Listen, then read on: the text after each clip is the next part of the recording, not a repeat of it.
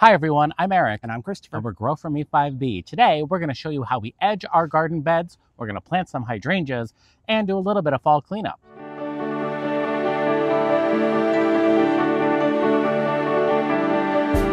So Spring Meadow Nursery, which is Proven Winner's Color Choice Shrub, has sent us out 3 pufferfish paniculata hydrangeas. These hydrangeas grow about 3 to 4 feet tall and wide, maybe 3 to 5 feet tall and wide.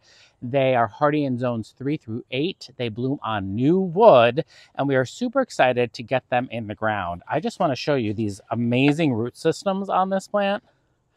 I mean, they send out really nice stuff. If you wanted, that's a 1 gallon. Yeah, if you wanted to order directly from them, it's greatgardenplants.com. But they have really nice stuff. We are going to put them here on this edge, which will get full sun because it'll get morning sun. And then once noon hits, it'll get sun from noon all the way till sundown in the summertime. So right now we're here in the morning, kind of mid-morning, right? Late morning? Yeah, late morning. Yeah, so the house is blocking the sun. But once noon comes along, it'll start getting sun until the end of the day. The reason we're planting them here is they are going to create a beautiful white poofy bloom that as you come up the side of the garden, it's going to be beckoning you to the back. And then as you round the corner, you're just going to enter our garden. Eventually, this will be large enough to be like branched up over them. And that Parkland pillar birch is never going to get any wider than it is. But obviously we need more room. And so Lucky Christopher gets to show you how to cut out a garden bed and how we do our edges. All right, so edging is one of my specialties. At least I like to think so. And again, one of our favorite gardeners from a local nursery told us as long as your edges look good and you've done most of your weeding, your garden's going to look amazing. So I'm going to be starting with my Gardener Supply Halfmoon edger. These are super sharp. Love this tool. And they have a lifetime guarantee on them, which is cool. Absolutely. Which we've used once because I managed to hit a rock and smash it. The second tool I'll be using is my loop hoe. This is a pretty inexpensive one. It's got a blade on both sides. I think people also call it a hula hoe. Am I wrong? Loop hoe, hula hoe, weeding hoe. That's a weeding hoe. It's a hoe. It's a push and pull action hoe. The third tool I use once the lawn's mowed is the Ego battery-powered edger. Optional, you could use a weed whacker, turned on its side, but I like this because, well, for one thing, you don't shoot yourself in the face when you're doing the sideways weed whacker thing. And then the last step is our trusty shrub rake from Fiskars. We have this in 2 sizes. I don't know how you could get a better rake, and it's so inexpensive. So important things to think about when we're creating this new edge. 1, is it easy to mow around? As much as that seems that is the most important for me. It really is. If you make something that's too curvy, it's going to be such a pain in the butt to mow. Yeah, because you end up stepping in the mulch or you end up spraying the grass into the mulch. Exactly. And then, of course, we have to remember how big our plants get. We know these get 3 to 5 feet. So my plan is to give them breathing room of about 2 feet this way because they're hydrangeas and they kind of will get that great vase shape. So if I bring this out to about here, I think that'll be a comfortable start for us. And I don't think they're going to get necessarily full size right away because they are going to be in more of a part. They're not going to be getting the 12 hours of full sun that our like limelight hydrangea gets at the height of they're summer. Getting like the more of that 6 to 8 where it's called full sun, but it's not. We're going to be at the lower end of full sun. Yeah. And then of course we want to make sure that it looks good. So it'll connect in here up against the corner of the stone part of the patio. And I'm just going to round this out and connect it back to here in front of these raspberry cream gomphrena, which will be gone. Obviously, they are an annual. And then it'll continue to make this little undulating bed look that we've got going on. We love an undulating bed. Love an undulating bed. So one of the things I will do first, I kind of just cut in. All right, this is the size I know I need to make this. So let's make a little cut there and a little cut there, kind of like guideposts, just to get me going. And when I do my edging technique, I guess, I step all the way in, which is, I think the tool is about 3.5 inches, which is a nice depth. So I get that in nice and flat, and I pull back which gets sort of the lifting process going, and it gives you a little bit of a slope to your cut. So that is very helpful. So here, I'm just gonna go step, rock, step, rock. You're doing great. Speaking of rock, when they built our house, the backfill has so many little rocks in it, and it's such a pain in the butt. Oh, this is getting easier to dig. That's good news. That is good news. Yeah, we don't want to dig too much of this part of the grass out because on this side of the house, it's one of our only kind of flat spots for walking. It drops off quite a bit here towards the hydrangea hedge, and that can be a little bit of a hazard if people aren't expecting it. So whenever we escort people around the garden, we always point that part out. And I kind of check and make I think sure. that's going to be a little rough to turn that corner from the corner of, you know what I mean? I think it is. I think I Yeah, have to. so I think you went a little too straight. So That's if we okay. did more of like a... The great news is if you mess up the line, You just doesn't leave matter. You just ignore it. It will be perfectly fine and grow back. But this is part of the process. Also, to make this line correct means less digging. All right, this is more swoopy. Yeah, we like a swoop.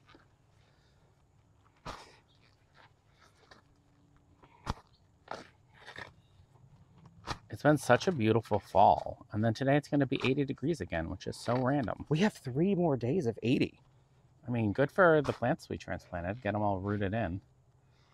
And then next week, if I'm not mistaken, it goes right back down into the 60s. I think when this video is posted, we're going to be on a really fun little Proven Winners trip. Oh, yes, we will. We'll be away. So that'll be cool. Can't wait to share that with you. Yeah, get that swoop. Ooh, get that undulating garden bed going. Yeah, it's doing good. This is going to work. All right, I think that might do it. Step 1. Now we got to pull it and double check. Yes. So what do you think is the easiest way to get the sod up? The easiest way, I think, to get the sod up is elbow grease and by hand. And do you cut it into smaller pieces before you pull it? Sometimes, but most of the time. You just do like a pure ripping? If you get it, so this is, oh, great, I'm getting attacked by Emily Bronte. I mean, the soil's nice and wet, which will make it easier. Very easy right here. But what I like to do, you kind of get your fingers up and under where you made that little kickback. I'm going to zoom in. And the people want to know. Oh. And you kind of, it just sort of folds a little bit. And we have very sandy soil. And obviously, as it gets wider, I will be able to take these handfuls. But this does always seem to be the easiest way for me.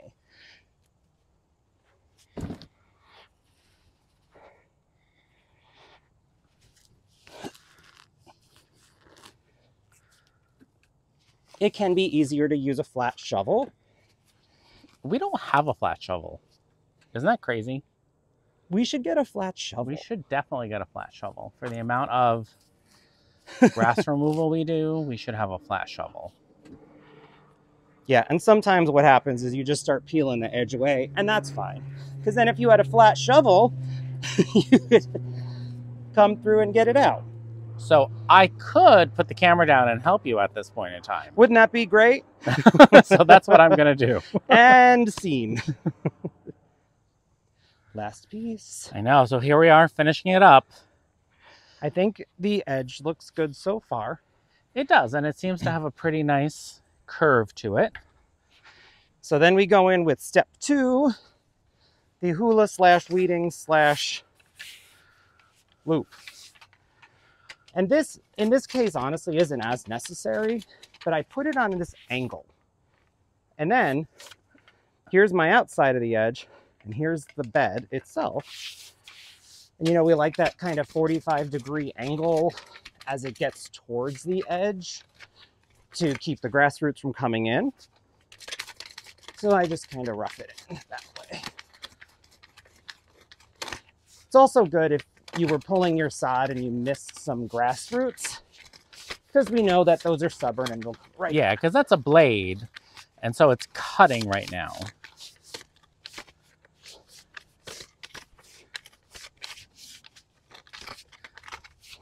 It's also for some reason, this goes through rocks differently. Like it just moves them out of the way as opposed to the shovel, which gets stuck.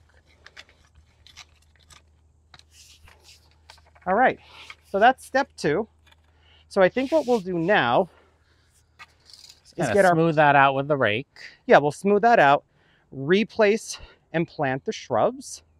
And once the grass is mowed here, I'll show you what I do with the electric edger and then finish up with mulching and the rake. Yeah, why don't you show us how you smooth out the soil with the rake? Because right now, see how it's kind of all, there's footsteps and it's uneven.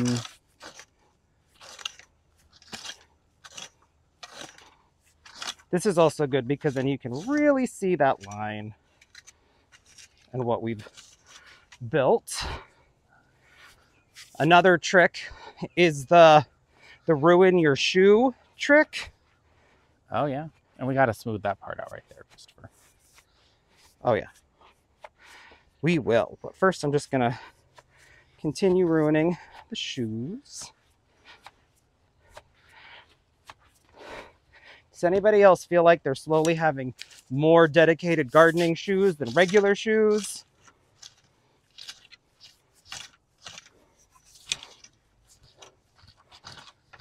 So we have more garden bed than we need, but that's okay because next year this will just be filled with annuals. Yeah, something lovely. Yeah.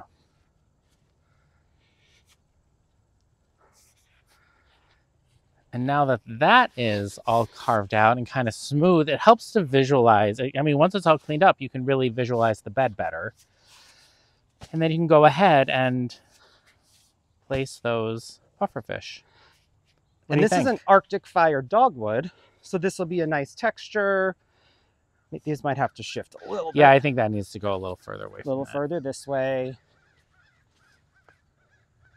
Yeah, so a little bit of an offset triangle with these guys, and it'll be beautiful. So my favorite tools when planting is this Gardener Supply trowel because it's super sharp, has a nice sharp edge on it, and I love a kneeler. What can I say? So what I'm going to do is use my trusty bucket of Biotone, and even though it's fall, we're still going to use Biotone because it's really for the roots and it's not necessarily a fertilizer to get the plant going.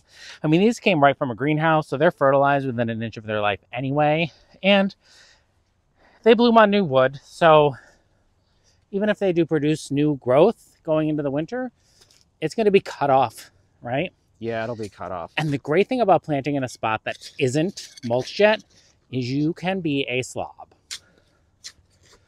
I love that. Just not having to worry. Look at this sandy soil. Yeah, it's pure sand. This is all backfill, you know. They dig a really big hole for these houses. Plus our area is known for being very sandy.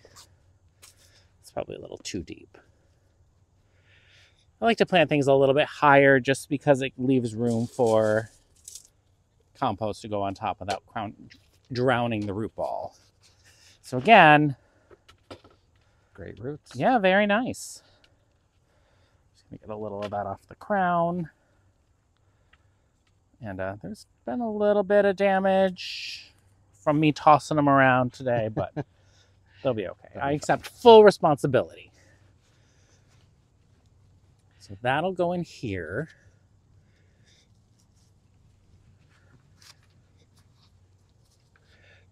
And these will all get watered in, and then we'll, top dress them with some compost. This is a particularly wet area. You can see we have a downspout from the gutter right there. Yeah, I mean, it's not wet because it's a wet area. It's wet because it rained all day yesterday. But these will be happy there. Yeah. Because paniculatas do not want to be in wet soil. So if this was a wet area, we wouldn't be planting them here.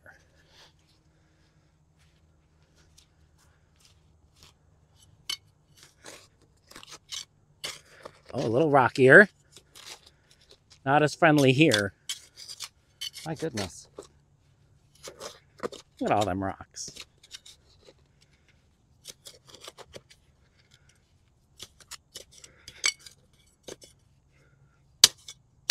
Oh, Wonder if that's a birch root. could be. Whatever kind of root it is, it's pretty happy. Just gonna throw some of these here rocks in the rock. And some people ask why we have this rock around our house. I don't know if you want to talk about that a little, Christopher, Oh yeah, while I do you know, this drip line, which, here, if I step in here, you can see what's behind the garden beds. This was Eric's 40th birthday present. This keeps the water away from the foundation. That's the little egress window over there. And then we plant in front of it. So nothing's ever planted too close. So even this birch tree is really like 6 feet or so away from there. And the fact that all this area out here gets irrigated and the sprinklers and such, those roots are not going to try and go into our basement. I'm excited to see pufferfish. It's got a really big bloom on it. I guess, isn't it? It's not necessarily an improved bobo. It's a different version of bobo. Yeah, it's a different version. I mean, what makes it a pufferfish is at the very end of its bloom cycle, I guess, is what you would call it. Maybe I'm not using the right term, but it sends out an extra little, like, poof of bloom stalk at the end. Oh, well, that's going to be really fun. Yeah. I think that'll be pretty. Yeah, it's going to be great.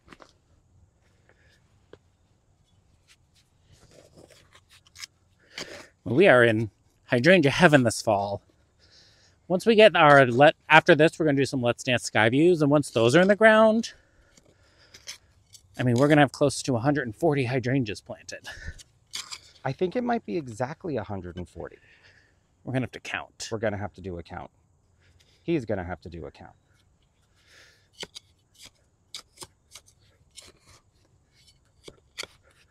Wow, so rocky here. I mean, maybe rocks are good for drainage. You know what I'm saying? Yeah. That's got to be the case. Yeah, I'm so impressed with the way that these shipped and the fact that these are 1 gallon. I mean, great garden plants is awesome. Okay, so we have our beautiful plantings done. And now I'm going to go through with the electric edger, which is step 3 of Christopher's special edging projects. All right. Can you explain what the electric edger is? Like, show us the blade and stuff. All right. So it's got a little cover to it. It's got this little blade and a little protector thing. You can raise and lower the height on it. I think I have it at the highest level just because I find that's what I can handle. And also it has 2 settings. It's got 1 speed and then it goes to a higher speed. I always use the lower speed because if I put it on the higher speed, it kind of pulls you along and you lose all of your control. And then where's that line, the drip line? The drip line is here. It's right in here. Oh, good. It was in front of those guys. Okay. It's also really deep at this point. So I don't really have to pay attention too much to it.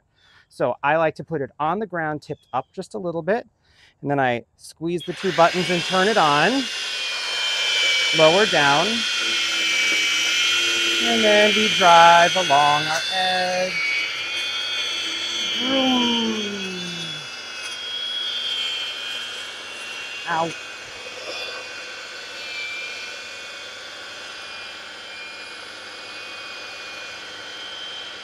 There is a silver raised section, a little seam on top, and that tells you where the blade is. I didn't know that for the first year that I had this thing.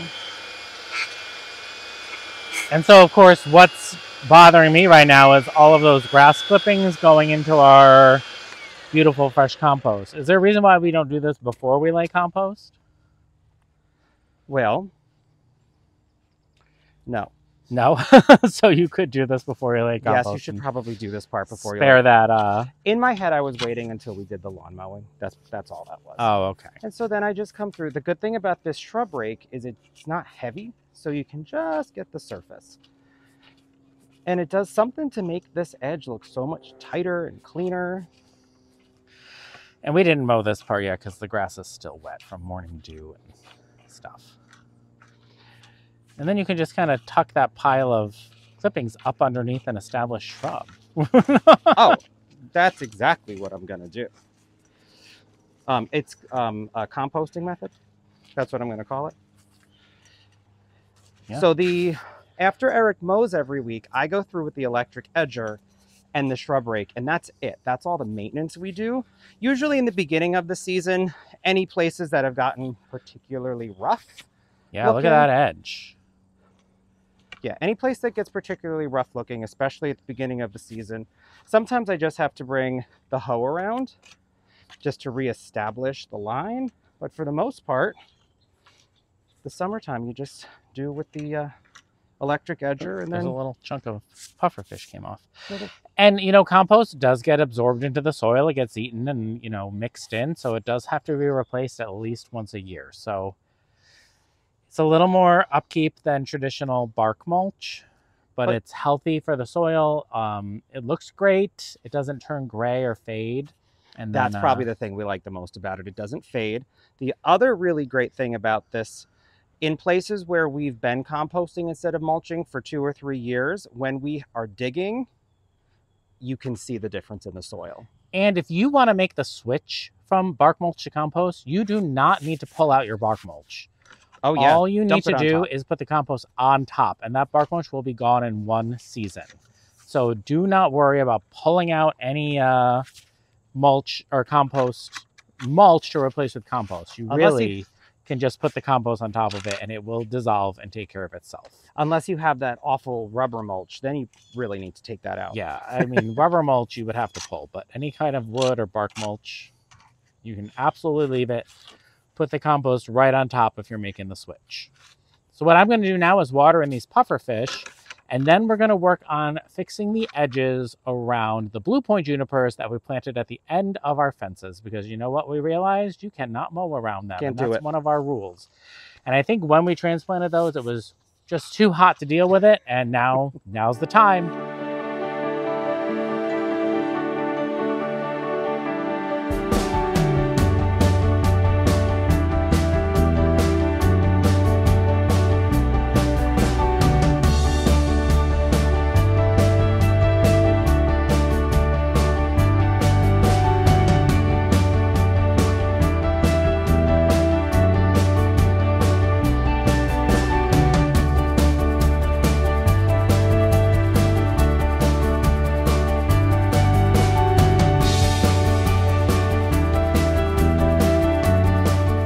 So what we have here is a trio of new hydrangeas from Proven Winners. This is Let's Dance Skyview. This is a new hydrangea in the Let's Dance series. That's a cross, it's a hybrid between a macrophylla and a serrata. So it's bred for extra cold hardiness for the buds and repeat blooming in the spring. So what that means is this type will set its old buds for next year. Right here, you can see them, right? So extra hardiness here because it's crossbred with a mountain hydrangea. And then next year, it is also bred to repeat bloom. So you're kind of guaranteed blooms, hopefully. And it's also bred to be, you know, growable anywhere in zones 4 through 8 for USDA grow hardiness zone. So that's anywhere from Michigan to Florida. Right now, the blooms are pink, but if we were to acidify the soil or add aluminum sulfate, they would turn a bluish shade. And they get a really light blue, beautiful sky blue color. Yes, hence the name. But they are always going to have that little bit of pistachio green in the center of the bloom. And did I already mention that they grow 2 to 3 feet tall and wide, Christopher? You did not mention that. So they're a nice compact hydrangea that can go on the front of a border, and that's exactly where they are going to go. We have 3 of them to go right here, in kind of picking up the drift of our Tottering by Gentleys, and then into our Walker's Low Catmint, and we'll have a spot next year here for some annuals. which is super exciting because it's great to change up your garden a little bit. Look at our verbena bonariensis. It is still covered in pollinators.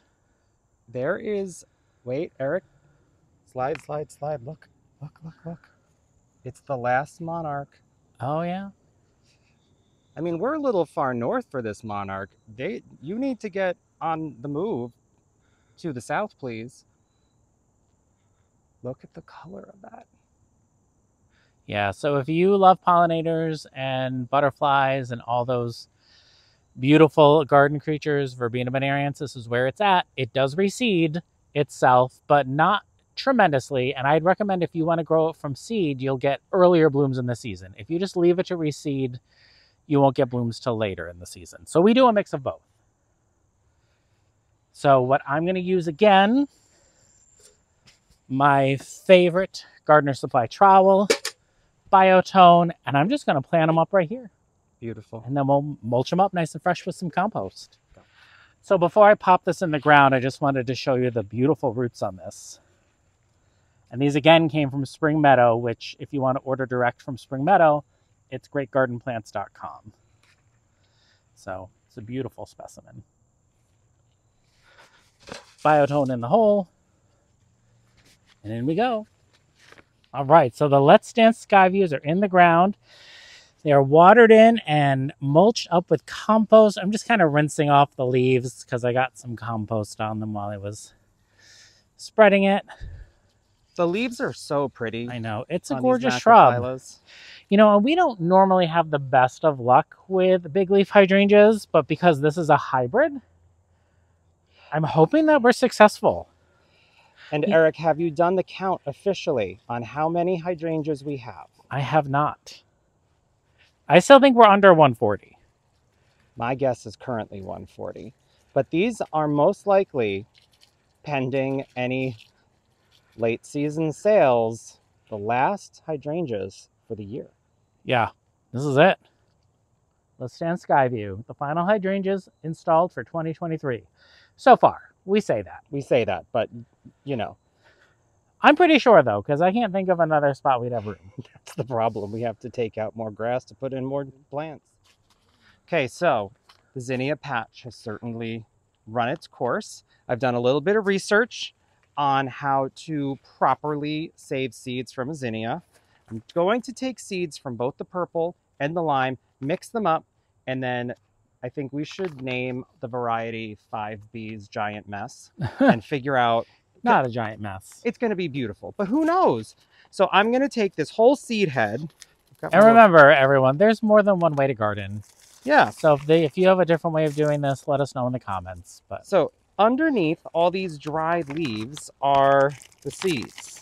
Okay, where's the seed? This little guy here. Oh, here we go. That's the seed right there. So I'm going to just put a bunch of these blooms in this plastic bag.